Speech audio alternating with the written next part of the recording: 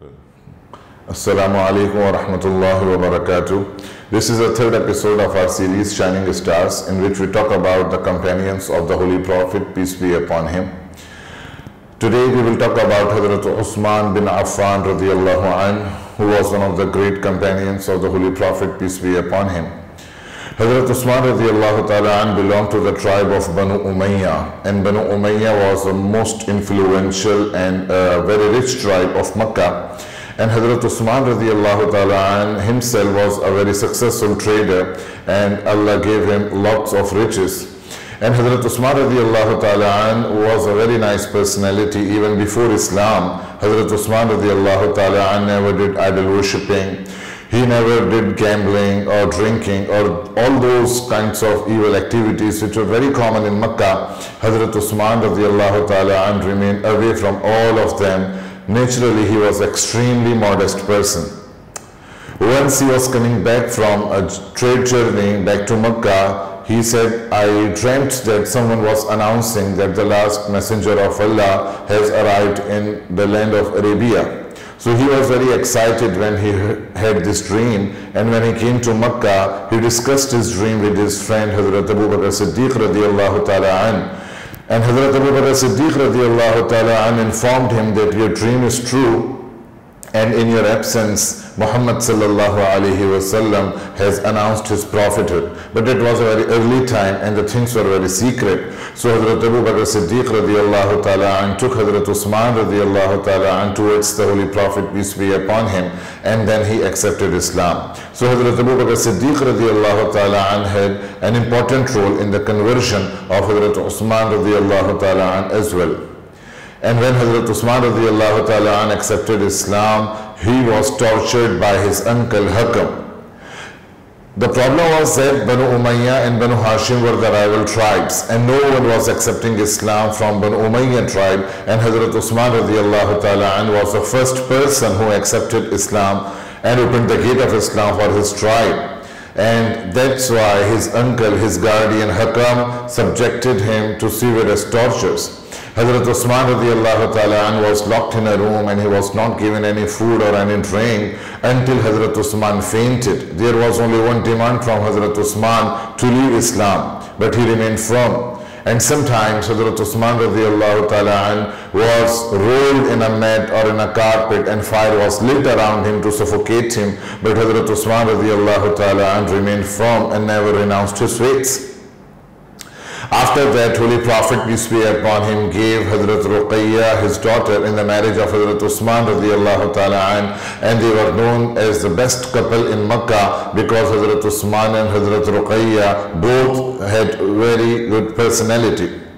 And they also had the honor to migrate in the way of Allah. In the first batch which left for Abyssinia, in which there were 12 men and 4 women, Hazrat Usman radiallahu ta'ala and Hazrat Ruqayya were also there. And Holy Prophet, peace be upon him, said that it is the first couple to migrate in the way of Allah after Hazrat Ibrahim and Hazrat Lut alayhi salam.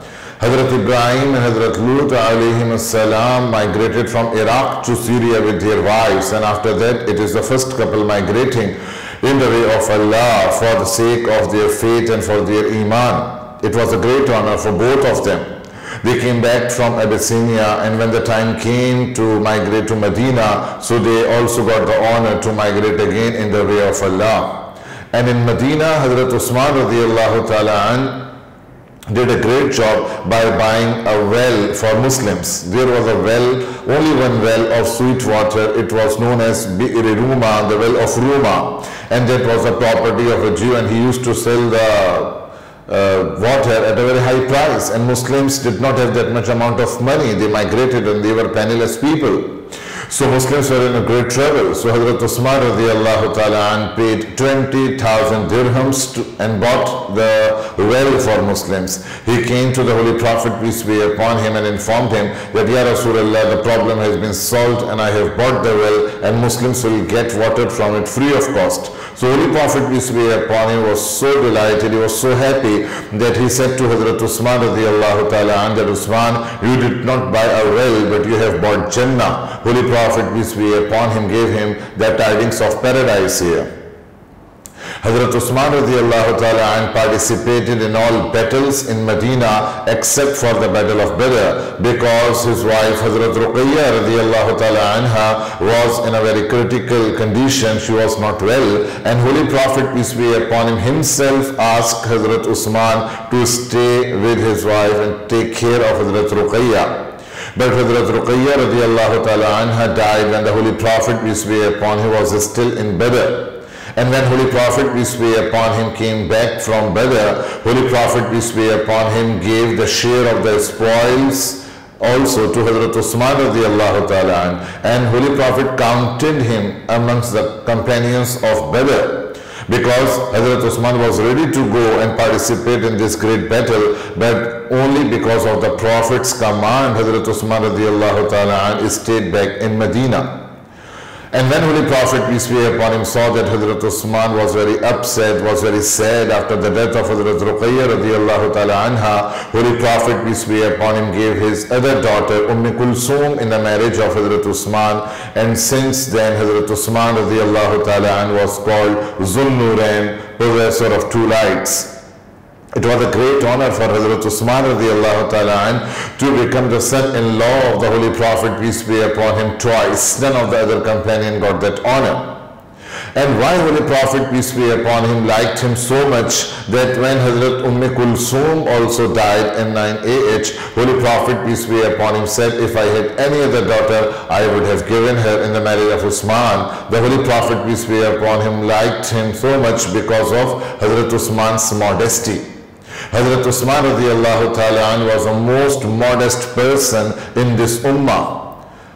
Once Holy Prophet peace be upon him was sitting casually in his house, and his scarf was uncovered, and Hazrat Abu Bakr Siddiq radiallahu ta'ala an came. The Prophet did not move his position. Hazrat Umar radiallahu ta'ala an came. The Holy Prophet peace be upon him continued sitting in the same way. But when he got to know that Hazrat Usman radiallahu ta'ala an was coming, Holy Prophet peace be upon him sat properly, covered his body properly, and corrected everything, and then he allowed Hazrat Usman to enter. Hazrat Aisha radiallahu ta'ala anha used to notice everything. So she asked Holy Prophet peace be upon him, Ya Rasulullah, why for Hazrat Usman? You did not change your position when Hazrat Abu Bakr and Umar came, but when you heard the name of Hazrat Usman, you sat properly and you covered your body properly. So Holy Prophet peace be upon him said to Hazrat Aisha, shouldn't I feel shy before a man before whom even angels feel shy? Even the angels appear with modesty in front of Usman. So just imagine the level of the modesty of Hazrat Usman radiallahu ta'ala an. No one can attain that high level of modesty which Allah gave to Hazrat Usman radiallahu ta'ala an, and because of that Holy Prophet peace be upon him loved him a lot. And modesty is that quality which is known as the morality of this religion. The Holy Prophet peace be upon him said, every religion has a morality, and the morality of Islam is modesty, and Usman was the best in it. Hazrat Usman radiallahu ta'ala an played a very, very significant role at the time of the Treaty of Hudaybiyah. Holy Prophet peace be upon him first sent one of his companions to inform Makkans that he was just coming to perform Umrah.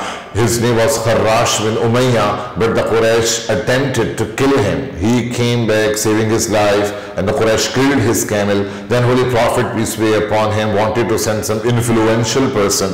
So Holy Prophet peace be upon him had in his mind the name of Hazrat Umar radiallahu ta'ala an. But Hazrat Umar suggested that, Ya Rasulullah, I am not good for this dialogue, because the negotiation has to be done by a person who is calm and cool-minded, and Hazrat Umar radiallahu ta'ala an was known to be short-tempered. Hazrat Umar radiallahu ta'ala an suggested that, Ya Rasulullah, Usman will be the best person for it, because Usman was totally different in nature. He was very calm person, he was very cool-minded person, and besides that he was very intelligent, very knowledgeable, and Hazrat Usman belonged to the tribe of Banu Umayyah, and the chief of Makkah, Abu Sufyan, was also his cousin. So Hazrat Umar said that Usman will be the best person for it. Hazrat Usman radiallahu ta'ala an went to Makkah, but he took his time and he did not return back to Muslim camps, and the rumor is spread that Usman had been killed. It was just a rumor. But Holy Prophet, peace be upon him, also came in the influence of it, because the prophets know what Allah informs them. Holy Prophet, peace be upon him, on this, we come to know about the policy of the Holy Prophet, peace be upon him, at this occasion. His policy regarding the killing of his messenger was very strict, and Holy Prophet, peace be upon him, never accepted any injustice. Holy Prophet, peace be upon him, said that we will not leave this place until we take the revenge of Hazrat Usman's murder. And he asked his Sahaba to come and do pledge on death, that is known as Bet Rizwan, and that is mentioned in Surah Fatah, in which Allah said, لَقَدْ رَضِيَ اللَّهُ عَنِ الَّذِينَ إِذْ يُبَايِعُونَكَ تَحْتَ الشَّجَرَةِ. Indeed, Allah is pleased with those who took pledge on your hand under the tree. So the pledge was done on the thing that we will take the revenge of Hazrat Usman, and we will fight till the last drop of our blood, and we will not leave this place. And when Quraysh got to know about this pledge, they sent a person, Suhail bin Amr, and then Treaty of Hudaybiyah was signed. So in this event, Hazrat Usman's role was very significant. And when the pledge was taken, Holy Prophet, peace be upon him, said, this is my hand and this is the hand of Usman, and I take pledge on the behalf of Usman in it. So Holy Prophet, peace be upon him, called his hand Hazrat Usman's hand, and Holy Prophet, peace be upon him, took pledge on the behalf of Hazrat Usman. It was something very great for Hazrat Usman radiyallahu ta'ala anhu. And the companions over there were saying to Holy Prophet, peace be upon him, that Ya Rasulullah, Usman is in Makkah, he will perform Umrah very easily. But Holy Prophet, peace be upon him, said confidently that Usman will never perform Umrah, he will never perform Tawaf until I perform Tawaf. And the same thing happened. Makkans were saying, his cousins were saying in Makkah that Usman, you are here, you can perform Umrah. But Hazrat Usman refused to do that. And he said, how can it be that my messenger is there in Hudaybiyah and you don't allow him to come and perform Tawaf? So how can Usman perform Tawaf without him? And Hazrat Usman radiyallahu ta'ala came back without performing Umrah. That was his obedience and his love for Holy Prophet, peace be upon him. Hazrat Usman radiyallahu ta'ala was known for his generosity. Allah made him very rich, and Allah also gave him a lot of generosity. And he set great examples of generosity in the history of Islam at the time of the Tabuk expedition, when Holy Prophet, peace be upon him, for the first time he asked for donations, and the companions had the great examples of donation. Hazrat Usman radiyallahu ta'ala donated 1,000 dinars. Dinars are the gold coins. He brought 1,000 dinar and he placed them in front of the Holy Prophet, peace be upon him. And the Holy Prophet, peace be upon him, was so happy when he saw the huge amount of donation. And the Holy Prophet, peace be upon him, was said to be playing with the coins. And the Holy Prophet, peace be upon him, was smiling. He was turning over the dinars and he was saying, Usman, nothing can stop you from going to Jannah. It was the second time when Holy Prophet, peace be upon him, gave him the tidings of paradise. And besides 1,000 dinars, Hazrat Usman radiyallahu ta'ala donated 200 camels. According to some reports, he gave more than that. But at least he donated 200 camels, and they were laden with dates and the edibles for the army. It is said that the entire donation, 2/3 of the entire donation was the collective donation of all people of Medina, and the 1/3 of the entire donation was given only by Hazrat Usman radiyallahu ta'ala, and because of that, Hazrat Usman radiyallahu ta'ala is also known as Ghani, the generous person. And it is also reported that once Hazrat Usman radiyallahu ta'ala came to Holy Prophet, peace be upon him, and said, Ya Rasulullah, please pray for me. Allah should stop giving wealth to me because I cannot handle so much wealth. So Jibreel came to Holy Prophet, peace be upon him, and said, Ya Rasulullah, tell Usman that Allah is saying that Usman should stop spending his money in the way of Allah, only then Allah will stop giving money. Whenever there is any need of some donation, Usman's donation is bigger than any other donation, And Allah has promised in the Holy Quran multiple times that whatever you will spend in the way of Allah, Allah will return it back to you multiplied. So when the donations of Hazrat Usman are coming back to him multiplied and he is unable to handle that money, so this is the problem of Usman. This is not the problem of Allah. Allah will fulfill his promise. So that was the relation of Hazrat Usman radiallahu ta'ala with God. That was the business Hazrat Usman radiallahu ta'ala used to do with God, that whatever he spent in the way of Allah generously, wholeheartedly, Allah returned him back to him multiplied. And Hazrat Usman radiallahu ta'ala also donated his entire caravan once during the caliphate of Hazrat Umar radiallahu ta'ala, when there was famine and the people were having nothing to eat. It was a time for him to earn money. The businessmen, the traders, they wait for such an occasion in which they can multiply their money and they sell the items at high prices. But at that time, Hazrat Usman radiallahu ta'ala did not earn this world, but Hazrat Usman radiallahu ta'ala donated all the edibles among the people of Makkah free of cost. So obviously Allah will not give the wealth to such a great person, so whoever deserves to be wealthy.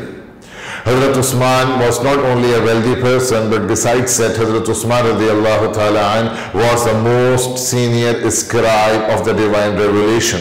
The first person who wrote the Holy Quran with his hand was Hazrat Usman radiallahu ta'ala. And Hazrat Usman radiallahu ta'ala himself said that I don't remember even a single day in my life in which I did not recite the Holy Quran or I did not contemplate on it. Not even a single day of his life. The Muslims should look towards their condition today, that they sometimes don't even remember that when did they recite the Holy Quran last time. And the companions of the Holy Prophet, peace be upon him, don't remember even a single day of their lives in which they did not recite the Holy Quran. It tells us what is the difference between us and the companions of the Holy Prophet, peace be upon him. And this difference in the relationship with the Holy Quran makes a difference in our lives today.